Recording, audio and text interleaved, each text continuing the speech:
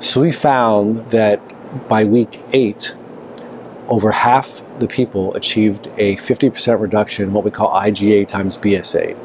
That IGA BSA is Investigator Global Assessment multiplied by body surface area. And that assessment is becoming used more and more to determine meaningful responses, because BSA, looking at BSA is not enough. And dermatologists in private practice don't do PASI, which is a much more involved way of determining improvement. So we wanted to have an efficacy endpoint that's very practical for people in practice. So it's very simple to do an investigator global assessment on a 4 or 5 point scale, and then you have the determining of body surface area, and you multiply those together, and this shows we get a clinical meaningful response. But this is showing again how this type of endpoint can really give us important information on the efficacy of a product.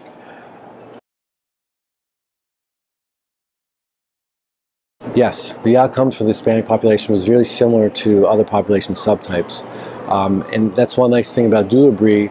It's an effective product with, even though it's a combination product, which again theoretically gives it enhanced efficacy, it works just as well in the Hispanic population as it does in other skin of color population, and including non-skin of color population.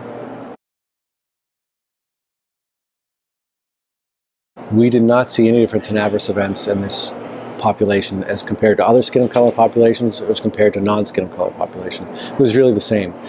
This product was very safe in all populations, and I think part of it's due to the combination where Tazarotene and the Halobetasol work well together, and theoretically, again this is in theory, can limit each other's adverse events and adverse outcomes.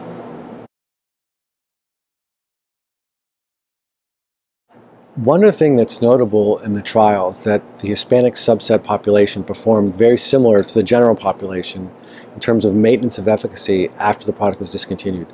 The study went 8 weeks, and we saw an average of 51% reduction in people who had the product.